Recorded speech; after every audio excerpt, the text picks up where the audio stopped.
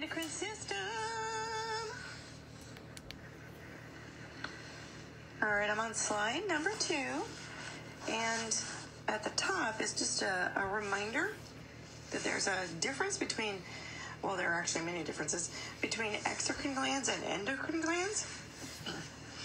The chief differences are that exocrine glands will typically have a duct, the only exception being unicellular exocrine glands, and our go-to example of that is the goblet cell. Whereas endocrine glands do not have ducting. They're entirely secretory unit. And just in case that's a new term for you. Secretory unit. Any gland will have a secretory unit. It's just a question of whether there's also ducting leading from that secretory unit. And then also, by definition, endocrine glands secrete their products into the bloodstream, and their products are called hormones. Okay, and that's actually what a hormone is. It's a cellular signal that is specifically delivered via the bloodstream. Okay, and I'm sure I'll say that many times to come. All endocrine glands are multicellular. It's only exocrine glands that may be unicellular, although most exocrine glands are multicellular. And we have oodles and oodles and oodles of secretory glands, okay, multicellular glands. We certainly use them to coordinate our cellular activities, and we'll come back to that. I'm on slide number 3. Slide number 3 is an overview of at least many of the different mechanisms that we use to allow cells to communicate with each other, okay? And you may recall from 241, excuse me, that really all animal cells have specialized intercellular junctions, gap junctions, desmosomes, tight junctions.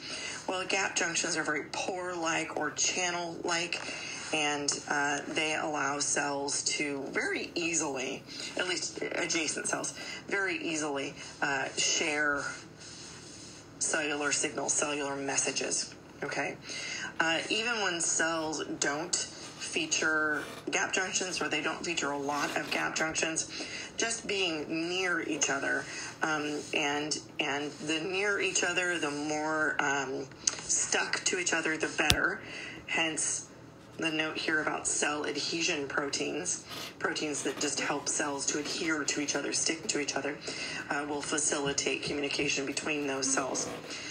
When a cell is releasing a product that then influences itself, then that cellular signal is called an autocrine. An autocrine, okay? And auto means self, which is nice. Okay, if a cell is secreting a signal that influences other, usually nearby cells, and that cell signal that's being released, which is typically a protein, what isn't a protein? Most things are proteins. That's a paracrine. A paracrine. Okay, and this is going to be non-self but nearby. So nearby that the bloodstream is not necessary. We don't need the bloodmobile. Okay, so I guess I'll write not blood. Okay, whereas if we need to communicate from one organ to another or from one region of the body to another, that's a longer distance phone call. And we achieve that cell-to-cell communication via both the nervous system, although you can think of neurotransmitters, at least from one neuron to the next, so from presynaptic to postsynaptic, as a paracrine, okay? But certainly the linkage of neurons allows us to communicate long distance, and via hormones. And again, the take-home message with hormones, what makes them different than autocrines or paracrines or cell signals that travel via gap junctions, for instance, is that hormones are cell signals that travel via the bloodstream. Okay? Now, you may already know that some chemicals that act as neurotransmitters can also act as hormones. For instance, norepinephrine and epinephrine can act as neurotransmitters. They can act as hormones. So how do I know whether such a molecule is acting as a neurotransmitter or a hormone? Again, bloodstream. If it enters the bloodstream, it's a hormone. If it doesn't enter the bloodstream, it's not a hormone. Okay, very straightforward.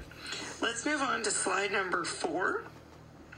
And slide number 4 is a little bit risky.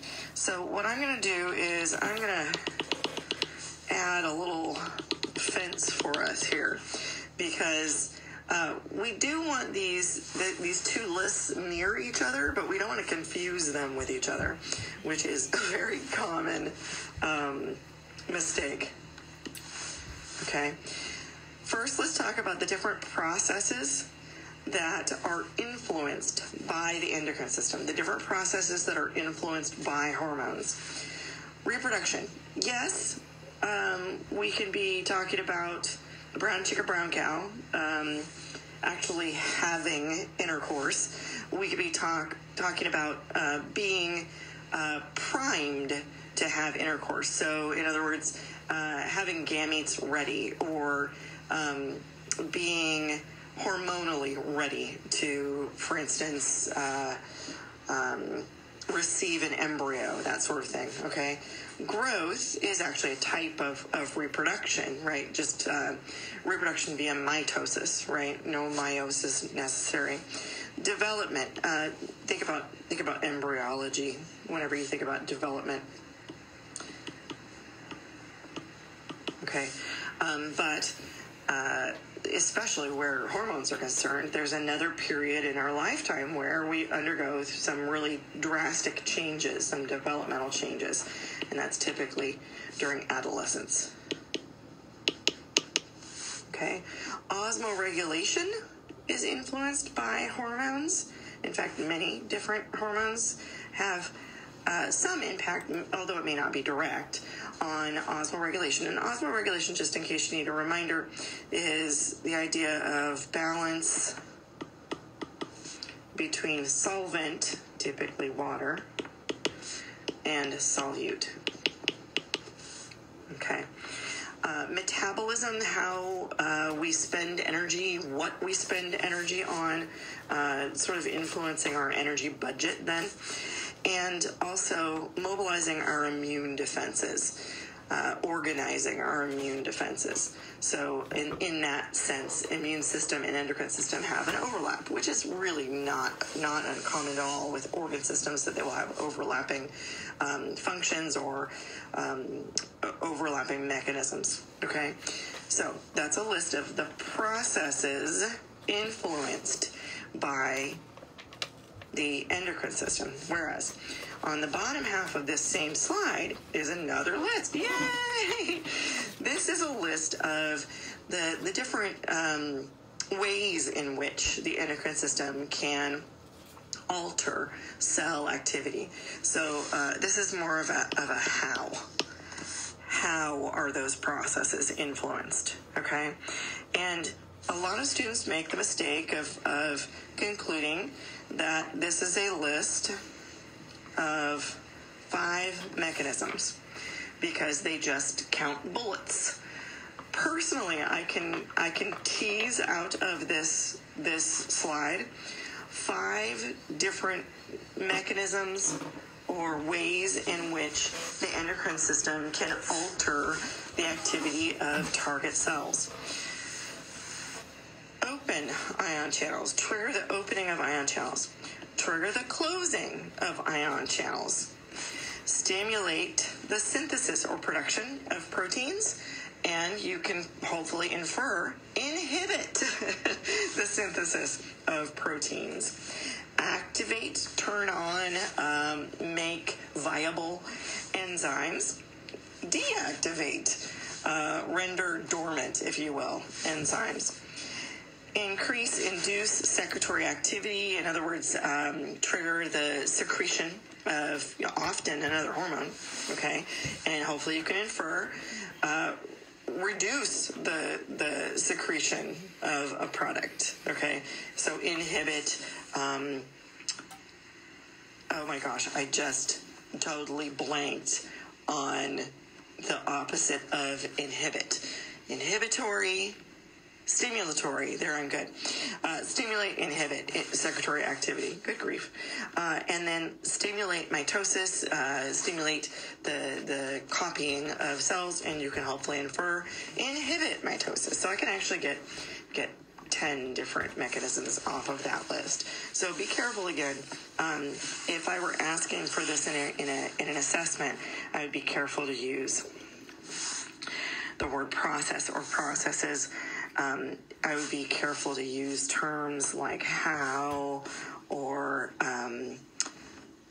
cell activity or alter or mechanism. Okay. Anywho, let's move to slide number 5, which is a little messy once it's downloaded in this app, but it's cleaner, of course, in the original PowerPoint, which you have access to on Canvas. Hormones have target cells, and hopefully that's not at all surprising. Hopefully you already know that our cells wear lots and lots and lots and lots and lots of receptors, cellular receptors, not sensory receptors, and each different type of receptor is very neatly fitted to typically just one type of key. So in that sense, a cellular receptor is kind of like a lock. And hormones are the keys for many, but obviously not all, of the receptors that our cells feature. Okay, because we make different types of hormones that are essentially different chemicals, different molecules, not every hormone will unlock or fit into every cellular receptor. Therefore, even though, sure, our hormones may be circulating throughout the body via the bloodstream, they're only going to influence the cells that have the matchy cellular receptors for them. And that's why we often use the phrase target or target cells or target organ when we're discussing the endocrine system, because if it doesn't have the matchy receptors, then it can't act as that hormone's target, okay? We will go into far more detail than you would probably even like for each of the chief endocrine organs. So this is just an overview, but one thing you want to keep in mind, and one thing that will probably tick you off in the end, is that really most of our organs have some cells that act as endocrine cells, some cells that secrete chemical messengers into the bloodstream, okay? So this list, these are just the heavy hitters. These are organs that are either dedicated or committed to the endocrine system. They only or chiefly belong to the endocrine system, or they're organs that have really important roles to play. Okay? And the numbers here, you might be able to infer what they mean. This is the number of copies that we would expect to find in a normal human body. So, endocrine glands, most of these are referred to as glands. We have a pituitary gland. We just have one pituitary gland. It does have two regions or lobes, an anterior lobe and a posterior lobe, but they're parts of the same single gland. The pituitary gland is in the brain, and really in this image you can't quite make it out, or if you know where to find it, maybe you can make it out. I'm going to just mark it. Boop. I don't even know if you can see the little dot that I just made. The thyroid gland. We only have one. It's in the neck. And it's this guy that looks kind of like a bow tie or a butterfly. Just one. But also two lobes. Okay. we have parathyroid glands. And parathyroid glands are kind of interesting because not everybody has the same number of parathyroid glands. Most people have 4, but some people have 5, some people have 6, some people have 7, some people have 8, and that's totally okay. So that's why the slide says 4-ish. And the parathyroid glands are actually sitting on the posterior of the thyroid gland. So this particular image is a little misleading. You'd have to use your X-ray vision to see these fairly small glands sitting on the back of the thyroid gland. The adrenal glands, 1 on top of each kidney, kind of like a thimble or a little hat for our kidneys. Okay, so 2 of those total. Pineal gland is in the brain, and I'm not sure that you can make it out, but it's right there. Don't worry, we'll zoom in on all of this later. We only have 1 pineal gland. We also have just 1 hypothalamus. The hypothalamus, some of my students will think of as the bird beak. It's here, also in the brain. Just 1. The pancreas. The pancreas sits inferior and posterior to the stomach. So if we were dissecting, we'd have to lift the stomach up out of the way in order to see the pancreas. And texturally, I find the pancreas to look a heck of a lot like ground turkey meat, like alarmingly so. Okay, it looks a bit like a fish, and some people think it looks like a tadpole, and in fact, it has a tail and a head because of that. Just 1 pancreas, 2 gonads, and people tend to know what gonads are if they're familiar with the term, but not everybody's familiar with the term. Gonads are the sex organs, if you will. They have 2 major functions: to produce, obviously, sex hormones, but also to produce gametes. And the gametes, just in case you need a reminder there, are ova, which is the fancy pants word for eggs.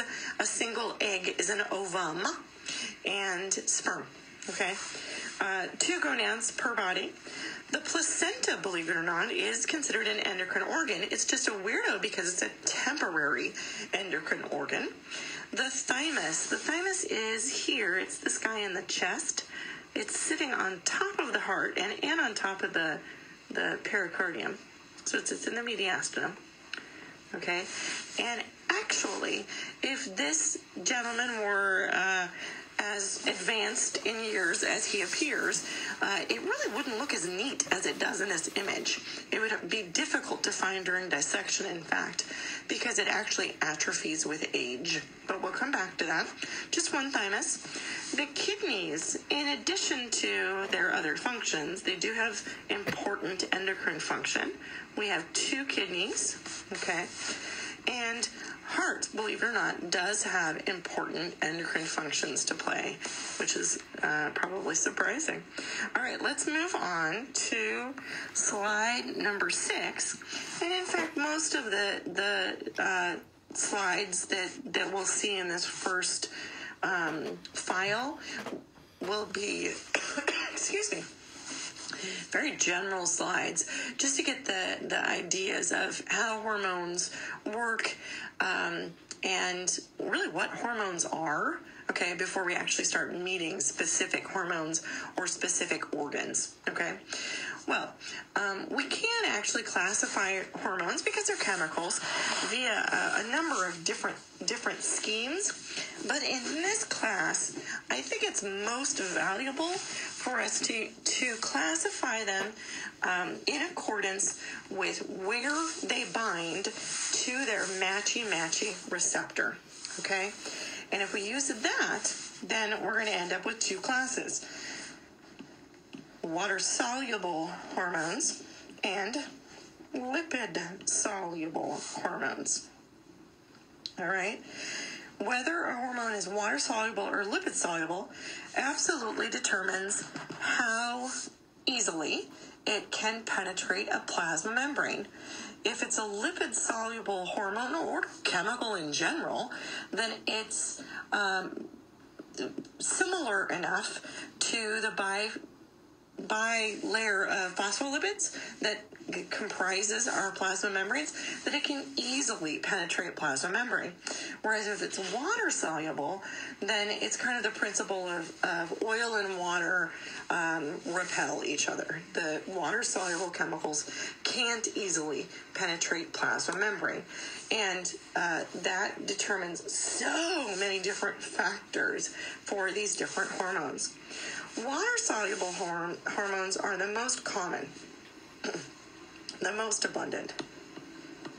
Okay, so in other words, if you were taking an assessment and I asked you whether a particular hormone was water-soluble or lipid-soluble, and you just did not know the answer, then the safer bet would be water-soluble. Most hormones are water-soluble, okay?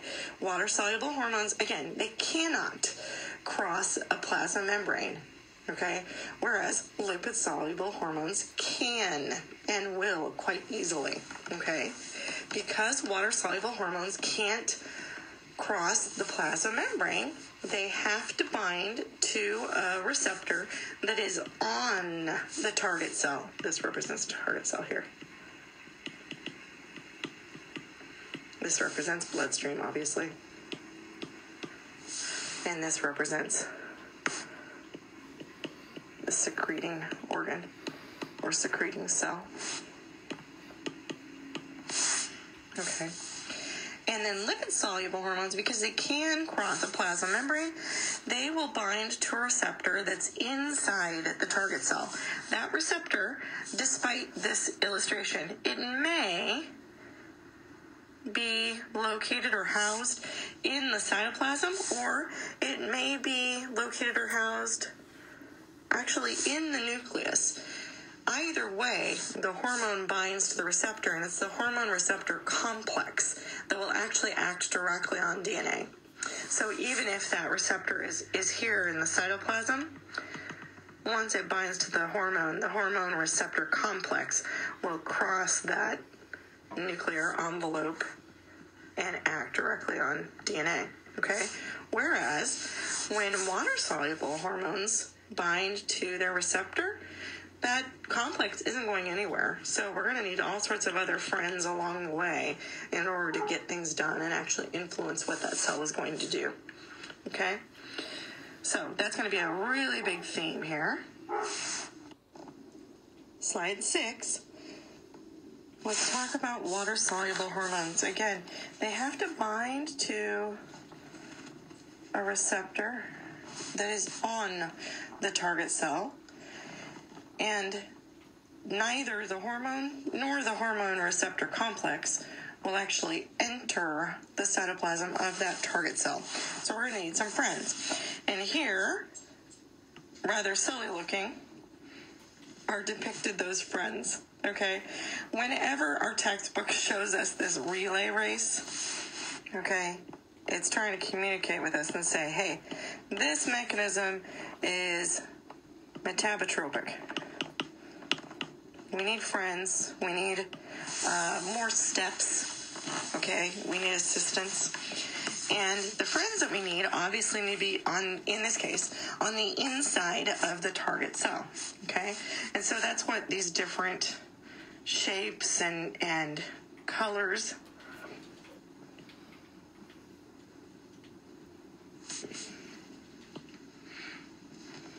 that the illustrator has included, that's what they represent. They're going to be the sort of relay runners, okay? Well, water-soluble hormones, they will always utilize a G protein. And in fact, that's what this blue dude is, okay? That G protein is a protein that is associated with the plasma membrane, but it's not attached permanently to the plasma membrane. It is coupled with the receptor. So this super friend here, darker purple, that actually the illustrator made look like an R, which is adorable. That's our receptor. Gosh, that's cute. I never even noticed that. And then these guys, of course, are our hormone molecules, okay? the receptor is bound to the plasma membrane. In fact, it's a transmembrane protein, so it's actually locked in there. The G protein is not. So the G protein can go along for a ride, and that's what these arrows are kind of depicting. And it looks like, wow, that's a big journey. But if we realize that this is on a molecular scale, this isn't very far to travel at all. But G proteins, yeah, they can kind of scoot along the inside surface of the plasma membrane, okay? And water-soluble hormones typically utilize that G protein messenger, that helper, that relay racer, in either the pathway that's called the cyclic AMP pathway or the pathway that's called the PIP2 calcium pathway. And I don't know why, but whenever I say PIP2 calcium, I typically end up saying PIP2 calcium. So just, be prepared. All right, let's move to slide 7 so that we can walk through what a typical cyclic AMP pathway looks like, okay? And we'll actually need many slides in succession for this. Slide 7 is just going to start the pathway for us. So again, there's our hormone bound to a receptor. Looks like an R, just stinking adorable. Okay, here's our G protein friend. It's coupled with our receptor, but it's not permanently stuck or adhered to our receptor or to the plasma membrane. Okay, let's move to 8. The binding of that hormone changes the shape of the receptor, and the receptor therefore kind of gives a shove. Or if we were live in the classroom, I would throw my hip really hard to that G protein, and the G protein goes for a little scoot. It gets displaced. Scoot, scoot, scoot. Okay. And this is a short trip, even though it looks ginormous at this scale. Okay, in other words, this is just one phospholipid to give you a sense of the scale. All right, scoot, scoot, scoot. Moving on to slide number 10.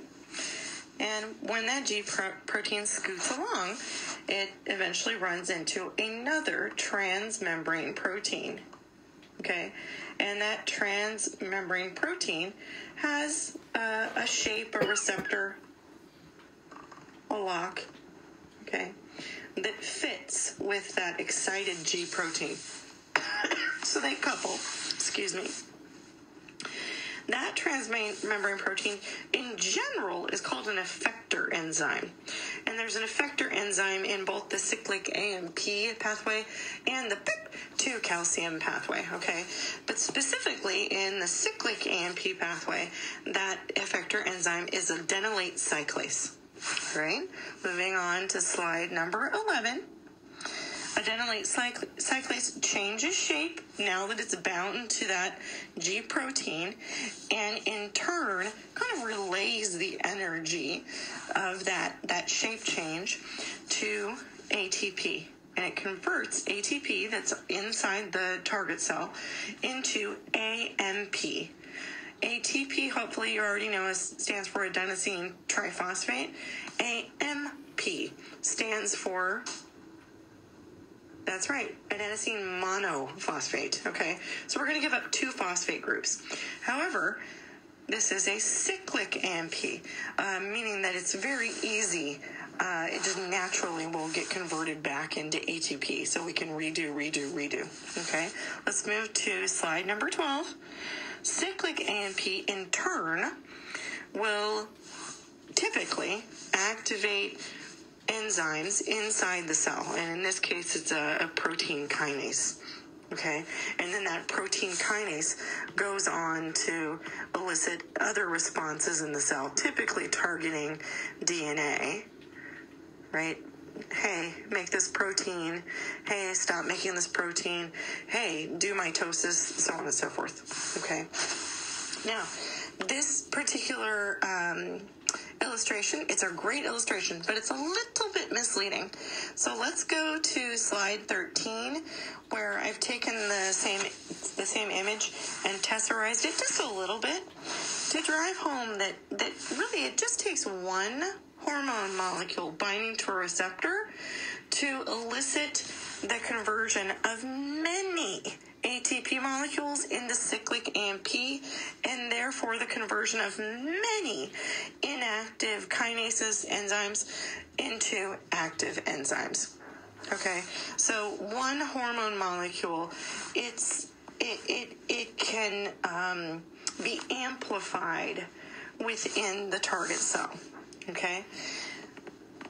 Cyclic AMP is very quickly, very readily degraded back into ATP, and therefore, or its parts are available to make ATP, I guess I should say. Therefore, this response in the target cell doesn't continue forever. But that's really a theme of the whole body, that if enzymes or proteins are left exposed, then they will be degraded. Let's go to slide 14, which looks really busy, but it's actually not quite as scary as you might think. It's just one slide really describing the entire PIP2 calcium pathway, okay? This time around, our effector enzyme is, instead of adenylate cyclase, phospholipase C, okay? But we still have our hormone, our receptor, our G protein, our effector enzyme, okay? So same gist. Any G protein pathway will be the same gist, okay? But in this case, phospholipase C, when coupled with, I boxed the wrong thing here. I should be boxing that dude. Anywho, phospholipase C, when it couples with that sort of excited G protein, it's going to split, temporarily, but split into, I misspoke that in addition to boxing the wrong thing. So rewind, that's the rewind sound. Phospholipase C, when it couples with G protein, it will transfer that energy, if you will, that shape change, into the cleavage of another molecule. And that other molecule is called PIP2, hence the name of the pathway, okay? It splits PIP2, or cleaves PIP2, into two subunits. And each subunit goes on to do something different. And the two subunits have horrible names. So most people just call them DAG and IP3. Okay? DAG will go on to activate protein kinases. So it kind of acts like cyclic AMP that we saw in the cyclic AMP pathway. Okay? Whereas IP3 triggers the release of calcium ions from internal or intracellular pantries or storage units. And I don't know about you, but instantly when I hear that calcium is being stored inside a cell and that IP3 is triggering the release of that calcium from those intracellular stores into the cytoplasm, I immediately think smooth muscle. And sure enough, this is the mechanism, at least from the endocrine system standpoint, that would bring about the contraction of smooth muscle. And that's why there's a note on here that says, hey, for instance, that calcium can stimulate the binding of calmodulin. So the calmodulin, which is the calcium regulator or the calcium modulator in smooth muscle, shifts out of the way and allows actin and myosin to bind to each other and obviously contract. Okay, so whenever you think to calcium, smooth muscle is a nice target cell or target organ to think about. Okay, let's move on to slide 14. We were just talking about water-soluble hormones. Water-soluble hormones, they always use a G protein, okay? But they may use a G protein in the cyclic AMP pathway, or they may use a G protein in the PIP2 calcium pathway. I will always specify for you whether a hormone is water-soluble or lipid-soluble whenever we meet a new hormone, okay? When I want you to know whether that water-soluble hormone is utilizing the cyclic AMP pathway, I will specify. When I want you to know whether it's utilizing the PIP2 calcium pathway, I will specify. And if I don't care, and therefore I'm not going to ask you, I won't specify. All right? The good news is lipid-soluble hormones, because they don't need those relay racers, because they don't need helpers on the inside of the cell, because they can permeate that plasma membrane, they're much more straightforward and easier to understand, okay? The bad news is that we have fewer lipid-soluble hormones than we do water-soluble hormones. And this slide 14 is just reminding us, hey, lipid-soluble hormones, they bind within the target cell. In this case, the illustrator gave us a receptor in the cytoplasm in general, but be aware that that receptor could actually be inside the nucleus. Okay, it's the receptor hormone complex, the binding, the combination of the two that actually acts directly on DNA. Fewer relay racers, fewer steps. Okay, and that's a big deal that we'll make a point of later. Let's go to slide 15. Hopefully you would already infer that most hormones are regulated, or at least their release is regulated, their secretion is regulated by negative feedback, because negative feedback is the most common feedback mechanism in the human body. Positive feedback is a little more rare, but is relevant even in the endocrine system, and we'll come up with some examples of that as we go through really this whole quarter. Okay, but most are influenced by negative feedback. So once that target cell brings about the desired effect, the effect in turn inhibits the release or further release of more hormone. Okay, hormone release or secretion, same thing, can be triggered by a number of stimuli. And for that, I'd actually like to move to slide 17. Okay, there are three main types of stimuli that can bring about the secretion of hormones. And unfortunately, some of them are very, very similar in spelling and pronunciation. A stimulus may be humoral, and humor just means fluid. Okay, like aqueous humor or vitreous humor in the eyeball, fluid, okay? But specifically bodily fluids. And in this particular context, I should say, we're talking about contents of the blood, okay? So we could be talking about glucose, blood glucose. We could be talking about blood calcium levels. We could be talking about gas content, okay? Just something in the blood that's normally in the blood, but maybe the levels are outside homeostatic regular or homeostatic norm, acts as the stimulus, okay? And then, sort of skipping over that guy in the center, hormonal. Yes, a hormone can in turn stimulate the secretion of a hormone.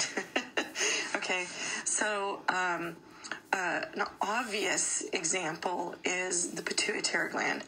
And when I think of the pituitary gland and the hypothalamus, I imagine that the hypothalamus is the store owner, the big boss, the policy maker, okay? But the pituitary gland is the store manager. Who deals most directly with the minions, with the employees?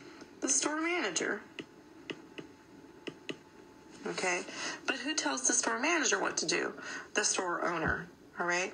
So one of the jobs of the hypothalamus is to boss around the pituitary gland, and the pituitary gland in turn bosses around many other hormone producers, many other endocrine glands.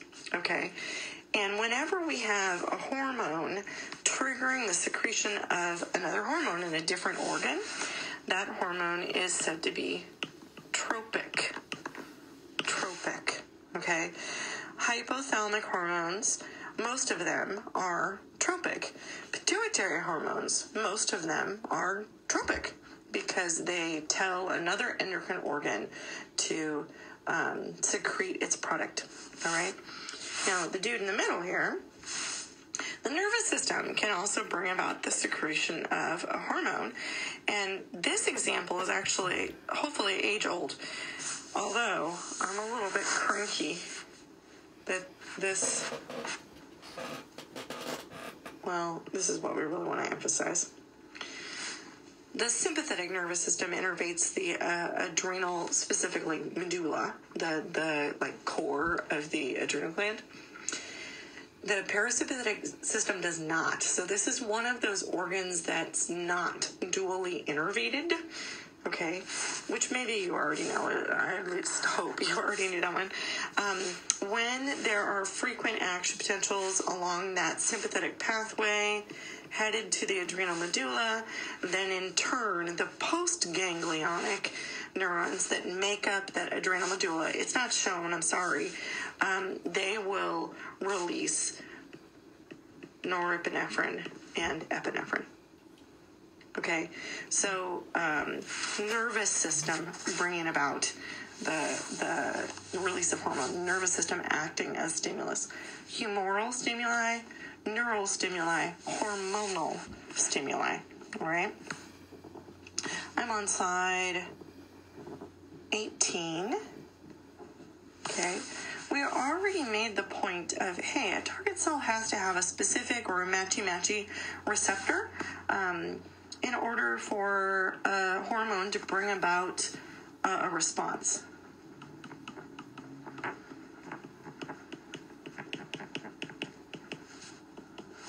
Okay, and that response is predetermined. So really the binding of a hormone, it acts more like a switch. It either turns on or turns off. It flips the switch for yes mitosis, or it flips the switch for no mitosis, or it flips the switch for yes secrete, or it flips the switch for no synthesis, that sort of thing, okay? So in that case, hormones they're triggers. They don't really actually relay any information, but arguably neurotransmitters do the same thing. So hopefully that doesn't throw you for a loop. Activation of a target cell is influenced by a number of factors, including how much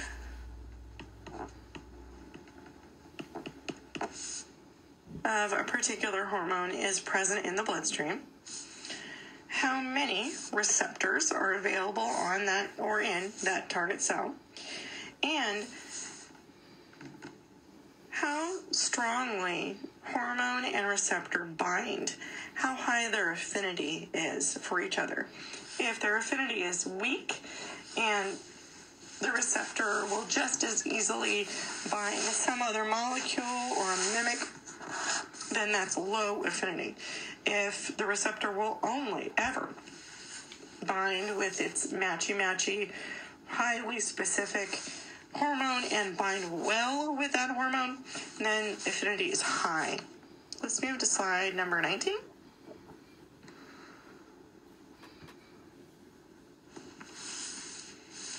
Now, the amount of hormone, how much hormone is available in the bloodstream, can actually act as a stimulus on the cell in general, the target cell in general, in terms of how many receptors it makes available, okay? Because receptors are just proteins. And the job of all of our cells, the specialty of all of our cells, is to make proteins. They're just protein factories. That's what a cell is, okay?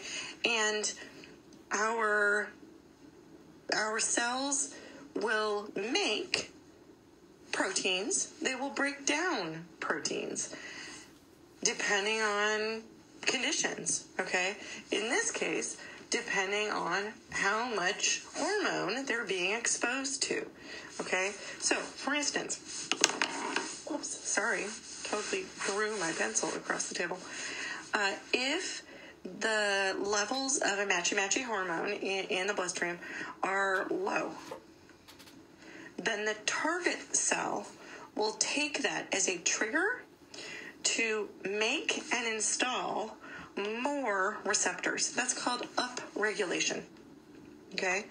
If, on the other hand, levels of a matchy-matchy hormone are high, then the target cell will interpret that as a trigger to remove and degrade receptors. And that's called down regulation. Okay? Let's go to slide 20, which actually has a whole bunch of little tidbits on it.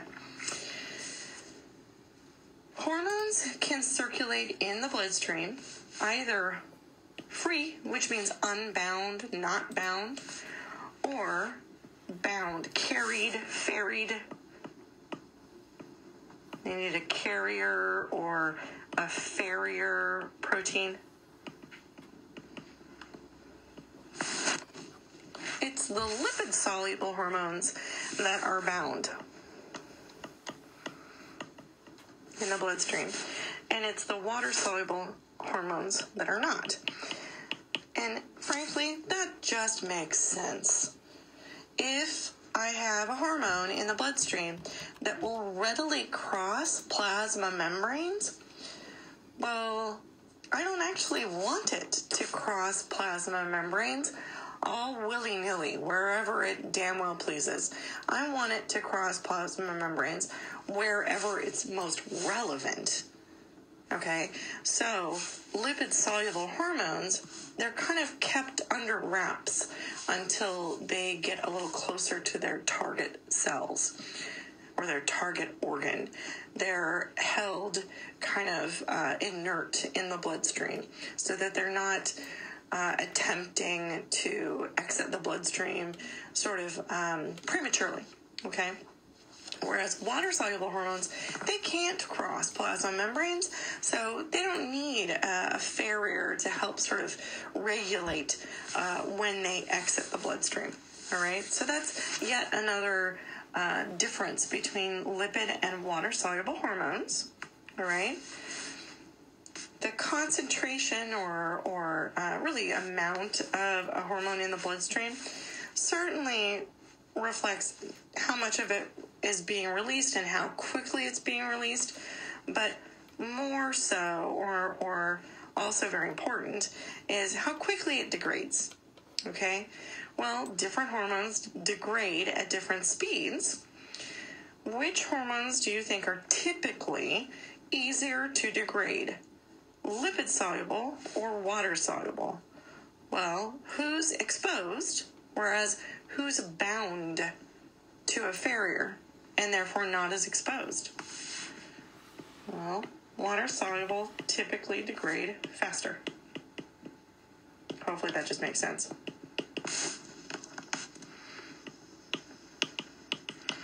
Lipid-soluble, they stick around for a little longer. And that's also the point that's being made at the bottom of the slide. The amount of time that it takes for a hormone's levels in the bloodstream to decrease by half is called its half-life. And water-soluble hormones have, on average, the shorter half-lives. Okay? So another difference between lipid-soluble and water-soluble. So if we're making all these contrasts between lipid-soluble and water-soluble, then hopefully we smell a table, okay, maybe on an assessment. By the way, if you're new to Tessa loves tables, whether it's in an exam or just a study tool. Let's move on to slide number 21. Different target cells will exhibit different response times because some hormones will elicit or provoke immediate responses.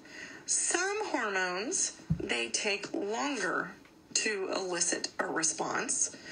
Some hormones, they stay inert or inactive until the target cell itself activates the hormone. So that could also influence how long the target cell takes to respond. Okay, but typically the response of a target cell, it's going to last anywhere from seconds to hours. All right. I'm on slide 22. We make oodles and oodles of hormones, and we make oodles and oodles of types of hormones. Therefore, it shouldn't surprise you that we can have lots of hormones in our bloodstream simultaneously.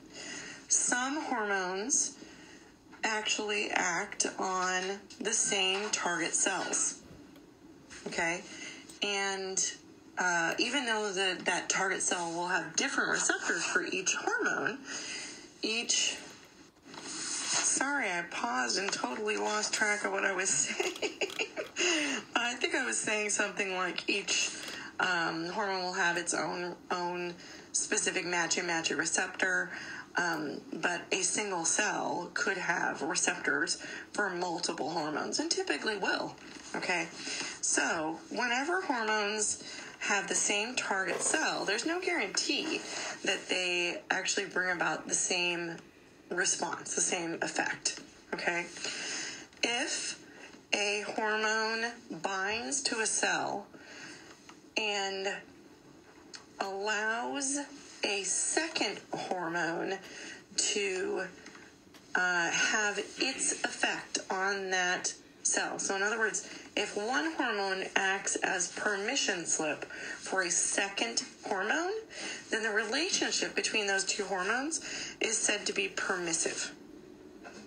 Okay? For instance, thyroid hormone acts as a permission slip, if you will, for the sex hormones. If two hormones binding to the same target cell have the same effect, they bring about the same response, that response will actually be amplified because more than one hormone is binding, more than one molecule is binding, and therefore the relationship between those two hormones is said to be synergistic. If hormones have opposite effects on the same cell simultaneously, then the relationship is said to be antagonistic, okay? And antagonism is a tough one because some of the hormones that are often described as antagonists are not actually true antagonists. And unfortunately, one of those misleading go-to examples is insulin and glucagon. Notice I just crossed it out. Okay. A much better, straightforward, sort of inarguable antagonistic relationship exists between calcitonin and parathyroid hormone. Okay, they are true antagonists, and I'll come back to that argument when we actually meet those hormones. Speaking of which, if we go to slide 23, this is an overview slide, obviously, that's just driving home for us that for all of the glands we're about to meet, for all of the hormones, specific hormones that we're about to meet, you are held responsible for knowing the name, full name of the hormone and its abbreviation. Okay? Unless I say otherwise, and I'll only say otherwise like twice, I think. So for instance, when you're studying, you're not going to just write PTH. You're going to laboriously write out, oh my God, make it stop. I hate this teacher so much, right? Parathyroid hormone. Okay. For each hormone, you want to specify whether it's lipid soluble or water soluble. If it's water soluble, you may need to specify whether it's cyclic AMP or it uses the cyclic AMP pathway or the PIP2 calcium pathway. And again, I'll specify whenever I care. You'll also need to be able to identify the organ, the endocrine gland, that produces the hormone versus the one that secretes or releases the hormone. Secrete and release are the same thing. Okay. Who the target organs are, or target organ, and what the response, the expected response of that target or those targets is or are. Okay. Now, the only thing on this slide that is very often confusing for students is the difference between production and secretion. Just because a particular cell makes a protein doesn't guarantee that that's the same cell that shares that protein with the bloodstream. Yes, usually most endocrine organs will produce and secrete. They're responsible for both production and secretion of their hormone or hormone products, okay? But there are some exceptions. And because of those exceptions, we'll need to specify where that hormone is being produced versus where that hormone is being secreted. And the chief exceptions will be the hypothalamus and the pituitary gland. For instance, the hypothalamus makes a hormone that's called antidiuretic hormone, but it doesn't secrete antidiuretic hormone. It sends antidiuretic hormone really along the axon of a neuron into the posterior lobe of the pituitary gland, and then the posterior lobe of the pituitary gland secretes antidiuretic hormone, even though the pituitary gland doesn't make antidiuretic hormone. Okay, so just be really careful about production versus secretion. Not always the same thing, okay? Oh, you can't see it here, but you should be able to see it on your PowerPoint slide. Somebody came along and made a header for maybe a table that you might make. Wink, wink, nudge, nudge. All right, moving on to slide number 24. Finally, we get to actually meet some endocrine organs and find out what they make and what those different hormones do. Okay, the hypothalamus. The hypothalamus is shown both in this photo and this illustration. I'm going to outline it as best I can. Looks kind of like a bird beak. Okay, here's hypothalamus in the illustration. Kind of like a bird beak. Okay. Especially if you see bird head and bird eye in the illustration. All right. The hypothalamus makes or produces, same thing, 8 hormones. Or at least we're gonna focus on 8 hormones this quarter. Okay. But it does not secrete all 8 of those hormones. And by secrete, we mean into the bloodstream, share with the bloodstream. Okay. The pituitary gland, which is not shown in the photo on this slide, but is depicted here.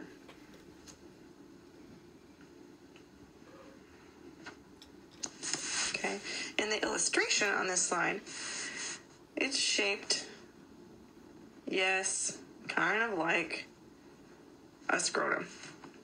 Okay, however, this is the lateral view, so it's a twisted and therefore uncomfortable scrotum. Okay, we'll blow it up on other slides as well. The reason why it looks almost like it has two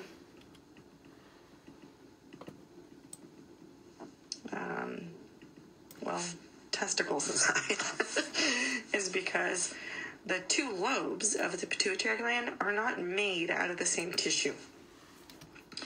The anterior lobe of the pituitary gland is made out of glandular epithelium, whereas the posterior lobe, and I've oriented the same way as the illustration, it is comprised of nervous tissue that actually evaginates, extends downward during the development of the hypothalamus. So it's kind of like an outcropping of the hypothalamus, which is comprised of nervous tissue. Okay, and so because there are two different tissues, the two different lobes end up looking quite distinct from each other. Okay, there is only one pituitary gland though, and the stalk on which it's suspended from the hypothalamus is called the infundibulum. Infundibulum. We're going to focus on 6 hormones that the pituitary produces or makes, and we'll also make sure that we cover the hormones that it secretes. If the pituitary gland makes about 6 hormones, but secretes about 8, who is making those extra 2? That's right, the hypothalamus. Okay? If you could do simple math, maybe you can figure out how many of the hypothalamic hormones are produced there but not secreted there. Well, what's the difference between 8 and 6? 2 of the hypothalamic hormones are produced in the hypothalamus but secreted by the pituitary gland. Okay. Now, another endocrine organ that we find in the brain is the pineal gland. It is here on the illustration. Okay. And here on the photo. And it's actually called the pineal gland because it looks like a teeny tiny pine cone. All right. Those are the 3 endocrine organs that we find in the brain. Let's move on to slide number 25. Slide 25 really blows up that pituitary gland, hypothalamus, infundibulum relationship for us, which is really nice.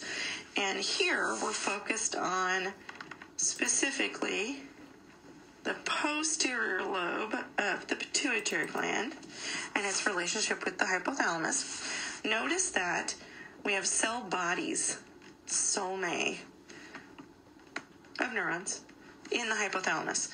And if we trust this image, or if we take it at face value, then apparently the hypothalamus only has 4 neurons that are housed within. No, silly. This is just a model, so it's oversimplified. There are far, far, far, far, far more neurons that are housed in the hypothalamus, okay? But here are just a few of them, okay? Some of these neurons, they make a hormone called oxytocin. Oxytocin, okay? Some of these hormones, neurons, they make a hormone called antidiuretic hormone, or ADH is the abbreviation. Oxytocin doesn't have a very reliable or conventional abbreviation, so it's one of those exceptions where you don't need to know the abbreviation. Yeah. Anywho, this hormone, whether it's oxytocin or antidiuretic hormone, it travels down the axon of the same neuron, but that axon is housed in the posterior lobe of the pituitary gland, and the axon terminals of those neurons are absolutely located in the posterior lobe of the pituitary gland. And so when these hormones or neurohormones are secreted, released, shared with the bloodstream, they are shared in specifically the location, the address of the posterior pituitary gland. Okay, so this is one of those cases where, or two of those cases really, where production and secretion are not happening in the same place. All right, where is oxytocin produced? The hypothalamus. Where is it secreted? The posterior lobe of the pituitary gland. Where is antidiuretic hormone produced? Hypothalamus. Where is it secreted? Posterior lobe of the pituitary gland. So hopefully, even though that's weird, it's clear. Let's talk about oxytocin and antidiuretic hormone. Oxytocin is a water-soluble hormone, and on each hormone side where I want you to know water-soluble or lipid-soluble, I'll give you a code, W or L. Okay? And whenever I will hold you responsible for the water-soluble pathway, I'll specify. You do need to know that oxytocin utilizes the PIP2 calcium pathway or signaling pathway. Okay? Oxytocin between neurons acts as a neurotransmitter, but of course, if it's released into the bloodstream, hormone. That was a snap, just in case it doesn't actually sound like that. Okay? Well, when you think PIP2 calcium, what do you think of? You think smooth muscle, right? So, no wonder. Oh, oxytocin triggers or targets the smooth muscle of the uterus, as well as the smooth muscle associated with mammary glands. Okay? Oxytocin triggers contraction of the uterus during labor and delivery, and triggers the ejection or let down of milk, but not the production. That's not the same thing.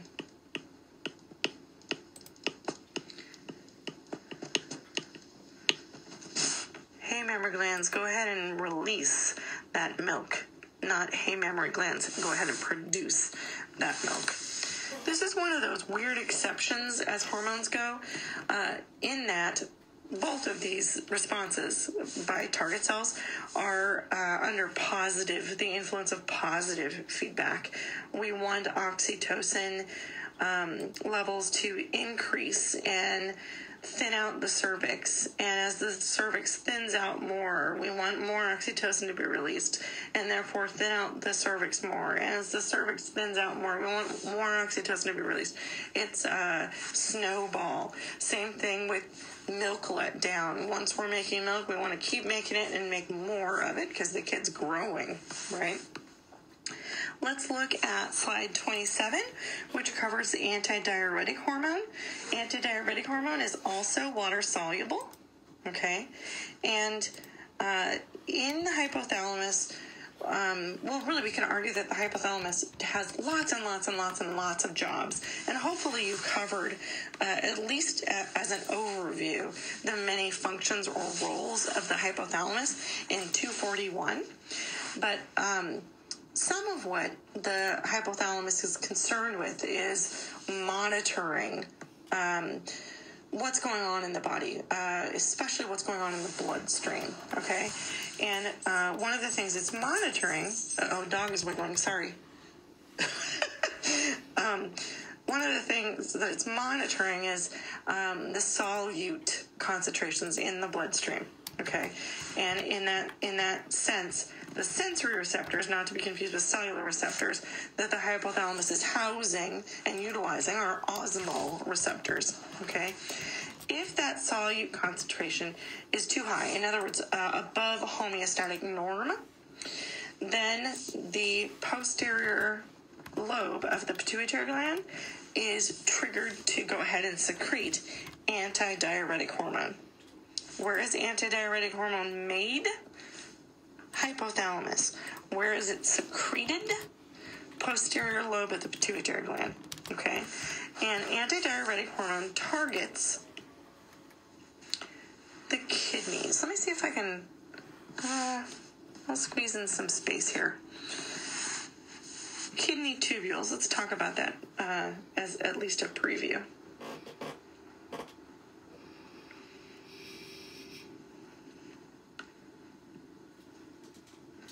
So I'm drawing what ends up kind of looking like a snake. A cutesy snake. And by drawing, I mean trying to draw. Pretending to draw. Oh boy, that's bad. Extra bad.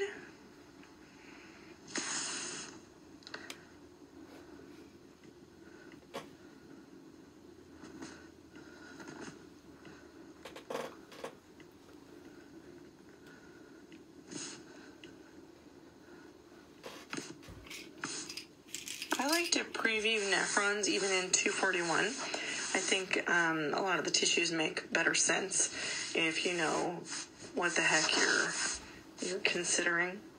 If you could see the big picture, in other words. Okay, so here's the snake. It looks kind of like a python dripping off of a branch. And obviously, this portion is the head of the snake. Okay, whereas the remainder is like the body of the snake, okay? Right? This snake is obviously not a snake, and it's actually microscopic. It's a kidney tubule, or a nephron. Nephron.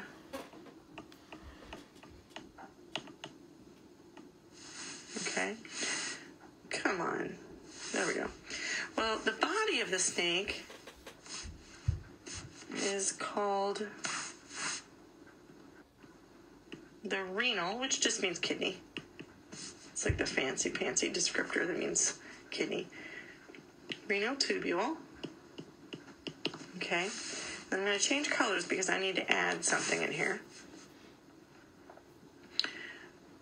Arterial, which means small artery. Okay. Ball of yarn, really a ball of capillaries. And arterial. All right. So now the snake has a ball of yarn in its mouth. The snake's head and the ball of yarn are called the renal corpuscle. Okay? And the job of the renal corpuscle is to filter almost everything out of the blood. Whereas the job of the renal tubule, well, there are actually two. Let me get this word in here first.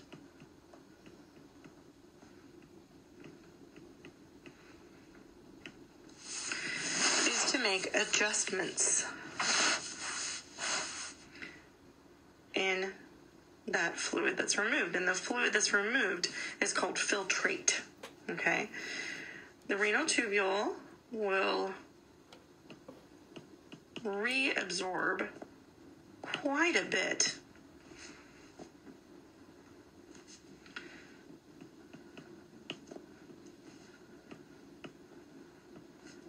reclaim, in other words,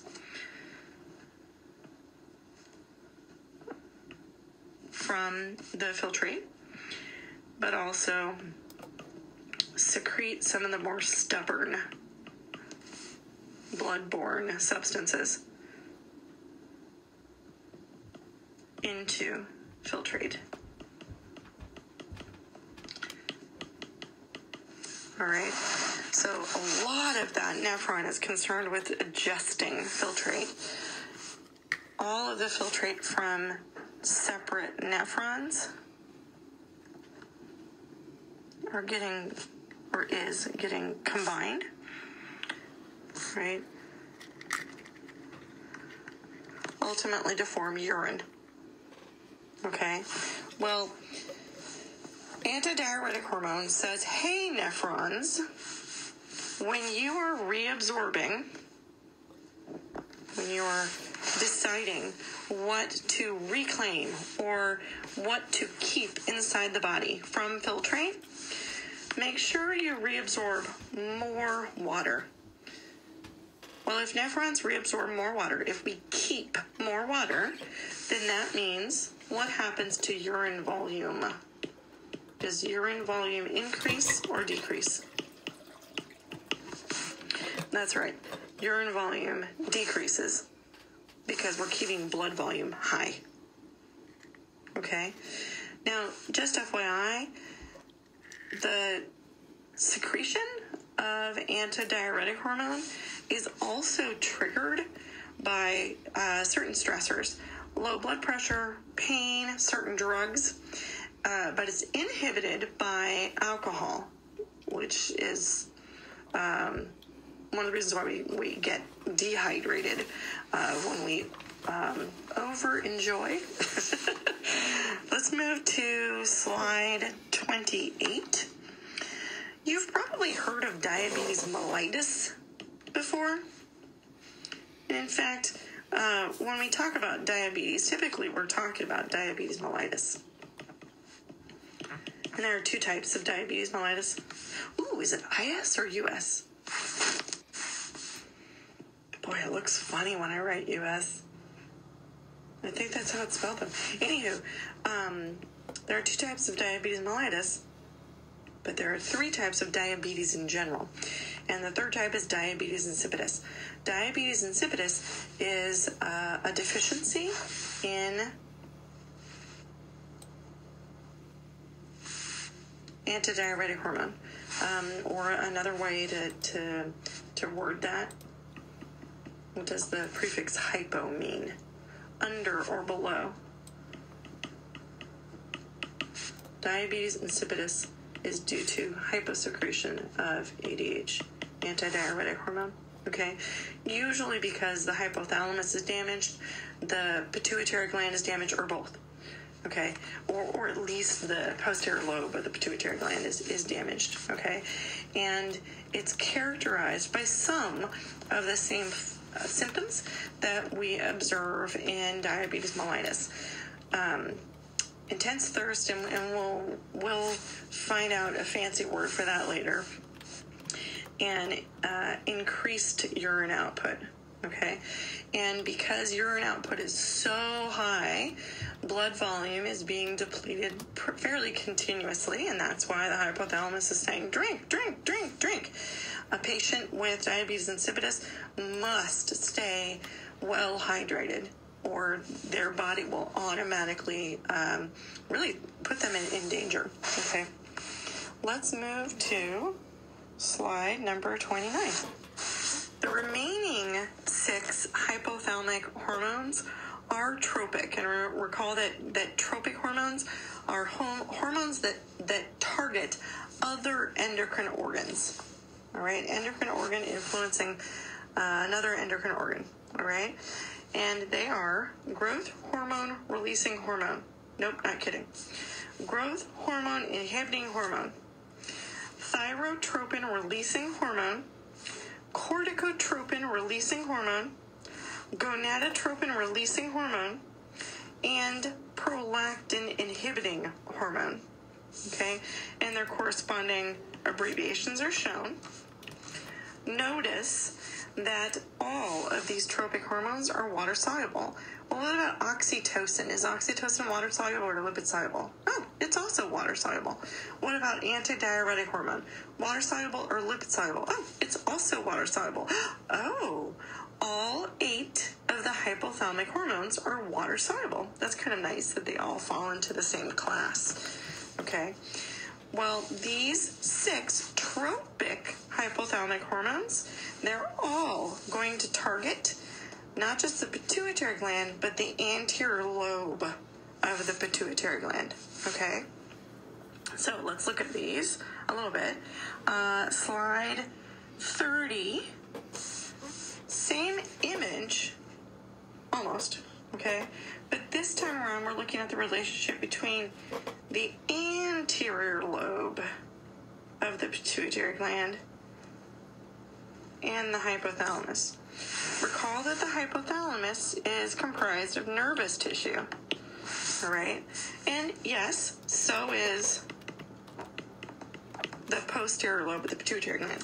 But the anterior lobe of the pituitary gland is comprised of glandular epithelium. So they're not the same kind of tissue. Therefore, we do need a blood system link between hypothalamus and anterior lobe of the pituitary gland, even though they're so close together. And that link is called the hypophyseal portal system. Hypophyseal portal system. Now, personally, I have never asked students about the different aspects of the portal system. I'm impressed if they know that the portal system is there to convey hormones from hypothalamus to target cells in the anterior lobe of the pituitary gland. Okay? Well, in response to the hypothalamic tropic hormones, the anterior lobe of the pituitary gland may secrete a hormone called growth hormone, a hormone called thyroid stimulating hormone, not to be confused, but so very easily confused with thyrotropin releasing hormone, adrenocorticotropic hormone, nope, not kidding, follicle stimulating hormone, luteinizing hormone, prolactin, not to be confused with prolactin inhibiting hormone. Okay? So again, the blood system link, although it's the shortest link ever, excuse me, between the hypothalamus and the anterior lobe of the pituitary gland is the hypophyseal, hypophysis means pituitary, portal system. Let's look at slide 31. So again, the products of the anterior lobe of the pituitary gland are growth hormone, thyroid stimulating hormone, adrenocorticotropic hormone, follicle stimulating hormone, luteinizing hormone, and prolactin, and their abbreviations are shown alongside. Okay, many of these are tropic. Okay, all except for growth hormone and prolactin are tropic. All right, and all of these except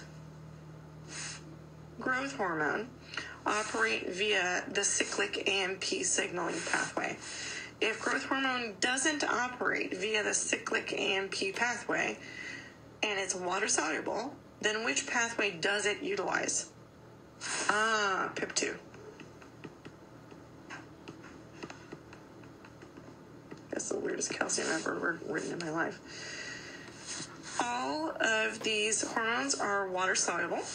Yay, that's kind of nice. All water soluble. Be aware that growth hormone has another name, somatotropin. Somatotropin.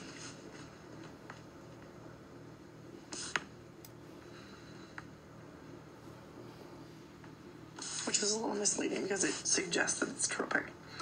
All right, if we go to slide 31, this slide highlights growth hormone, not growth hormone releasing hormone, not growth hormone inhibiting hormone, but growth hormone, the product of the anterior lobe of the pituitary gland. Okay, growth hormone is a really busy hormone. It has a lot of targets. It technically targets all cells because it influences their metabolism. Really, the best way to influence body-wide metabolism is to influence as many cells as possible, okay? But it also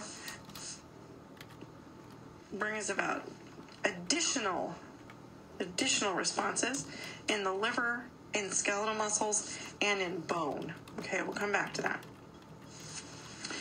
Where metabolism is concerned, growth hormone says, hey cells, when you're choosing which fuel to utilize,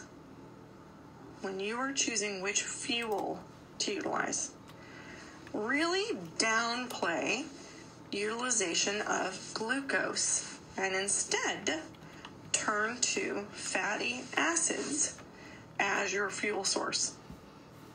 Okay? Growth hormone also says, hey cells, go ahead and synthesize proteins. Get busy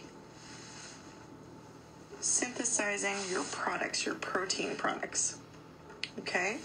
And at the same time, growth hormone is saying, don't take up glucose, don't use glucose as a fuel.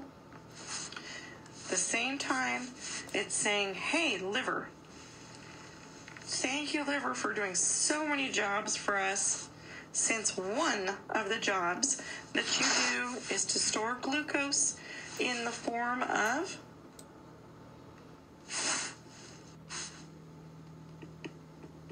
glycogen. Please convert that glycogen back into glucose and release that glucose into the blood. All right? And all in all of these metabolic responses, they're really in place to bring blood glucose levels up to homeostatic norm. Okay? Don't deplete blood glucose, and in fact increase how much blood glucose is present, liver. Okay? In the meantime, growth hormone is also telling the liver, skeletal muscles, and bone to produce and secrete insulin-like growth factors. There's a nice mouthful. Insulin-like growth factors. Okay? Insulin-like growth factors, in turn, tell the cells of the body to uptake the different ingredients, the different building blocks necessary to synthesize DNA and prepare for cell division. All right? And they also communicate with bone to say, hey, bone, please practice deposition. Please emphasize deposition rather than resorption. Okay? Well, when I think of, wow, more collagen, wow, more cell division, and wow, this is called growth hormone, these things make me think, oh, growth hormone gets me ready to grow. If I'm getting ready to grow, then why take all these metabolic efforts to increase blood glucose to homeostatic norms? Because growth is expensive. Okay?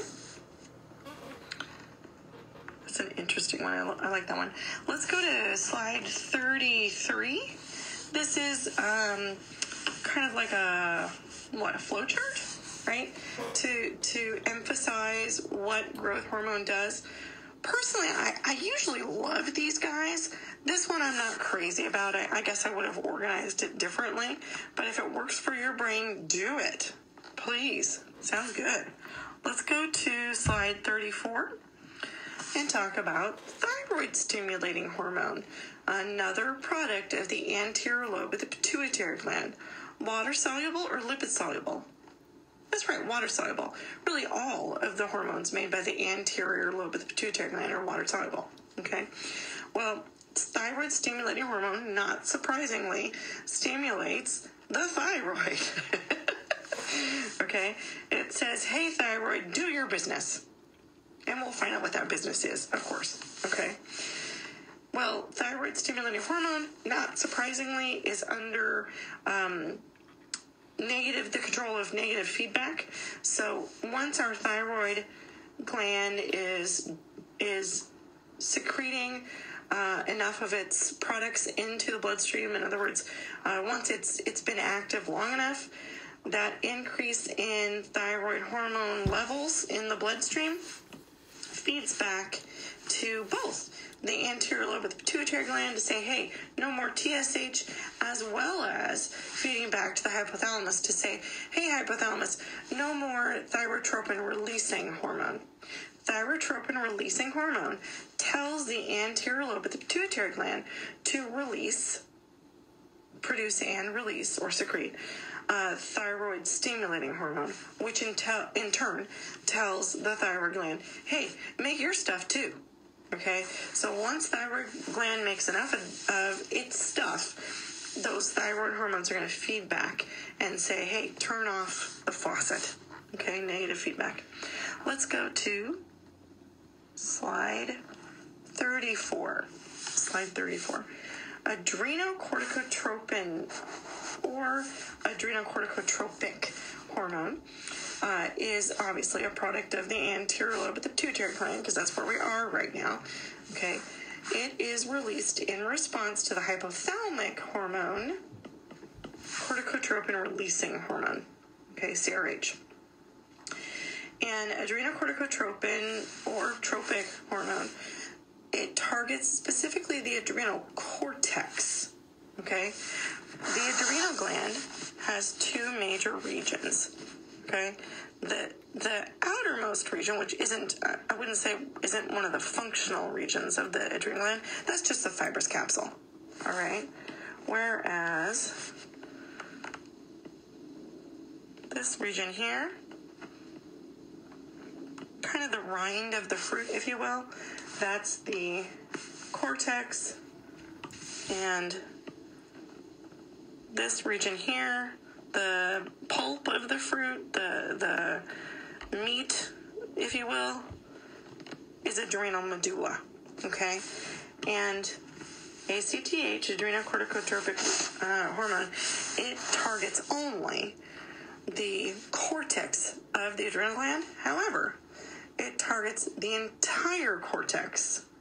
The entire cortex. That means that the different cells that are in the cortex of the adrenal gland will all be simultaneously stimulated. Okay?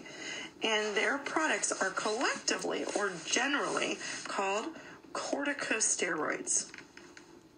Corticosteroids. And we'll talk in detail about corticosteroids. But some of the corticosteroids that you've maybe heard of before include cortisol, aldosterone,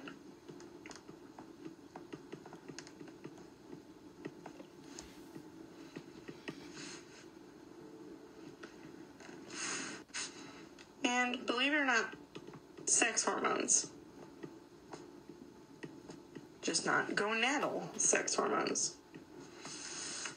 Okay, corticosteroids, they're a whole class, they're a whole group of hormones, far more than three. I've just given you three examples, all made by the adrenal cortex. If we stimulate the entire adrenal cortex, then we're saying, hey, make everything, okay, make all of your products, all right, and there is a daily rhythm associated with ACTH, and therefore also the production and release of corticosteroids. And the peak tends to be in the morning when we rise, and that tends to kind of peter out throughout the day. Okay, we release corticotropin releasing hormone from the hypothalamus. Certainly in response to the need for these hormones. So there are certainly normal stimuli that would favor the release of corticotropic releasing hormone, but we also will release it if we're suffering from fever, hypoglycemia, and stressors. Really? Stressors? I don't know about you, but when I think of stress, I think zombie apocalypse, I think COVID-19, and I think college student. Okay? So chances are your bloodstream has relatively high levels of corticosteroids, ACTH, and CRH, because you've got at least a few of those stressors going on. Let's look at slide 35. Now, the bad news is that in this chapter, and unfortunately some others as well, there are just too many damn things that start with the letter G. Okay? Gonadotropins and gonadal hormones are not the same thing. I'm sorry.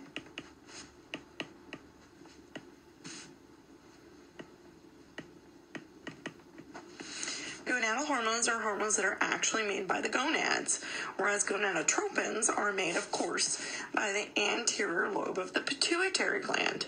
Okay? And the gonadotropins, there are two of them, follicle-stimulating hormone and luteinizing hormone. Okay? So, if we look at the list of hypothalamic hormones, again, notice that one of them is gonadotropin releasing hormone. Capital G, lowercase n, capital R, capital H. Okay? Gonadotropin releasing hormone, produced and secreted by the hypothalamus, tells the anterior lobe of the pituitary gland to secrete both follicle-stimulating hormone and luteinizing hormone. Okay? Gonadotropins, we're not going to find in significant number or concentrations in the blood until adolescence. Okay? Once we hit puberty, then we'll have a fairly steady level of gonadotropins. And the reason why I say fairly steady is because, of course, we have cycles, all right? Follicle-stimulating hormone specifically stimulates the production of gametes. And again, the gametes are ova in females and sperm in males. Okay? Whereas luteinizing hormone tells the same targets. Who are those targets? Gonads. Okay? Tells the same targets. Hey, make your hormones. Follicle-stimulating hormone, hey, make your cells. Luteinizing hormone, hey, make your hormones. Okay? In females, follicle-stimulating hormone and luteinizing hormone help to regulate the ovarian cycle. Okay? In males, luteinizing hormone simply promotes the production of testosterone. Now be careful. Females produce testosterone as well, just not as much. Okay? Moving on to slide 36. Prolactin, product of the anterior lobe of the pituitary gland. Okay? It stimulates milk production. Milk production, obviously, in females. Okay? Prolactin is made by males, but it obviously doesn't bring about the production of milk. So its role, if it has any, it might just be going along for the genetic ride. But if it does have any role, it's not understood or not well understood. Okay? So milk production promoted by prolactin, whereas milk letdown promoted by oxytocin. So be careful not to confuse this guy with oxytocin. Okay. Well, prolactin is under the influence of a tropic hormone from the hypothalamus called prolactin inhibiting hormone. We don't actually have a prolactin releasing hormone. So it's kind of an either on or off. If prolactin inhibiting hormone secretion decreases, then that allows prolactin secretion to increase. And that's actually why many women, right before their period, they will suffer breast tenderness. It's because their mammary glands are getting ready to make milk. Okay? They're just not given enough time to make milk. And that's because of a surge, just a short surge in prolactin. All right? Oh, there is no official slide 37. That's kind of weird. I feel like I missed something. Well, that's okay with me. All right. There are our hypothalamic and pituitary hormones.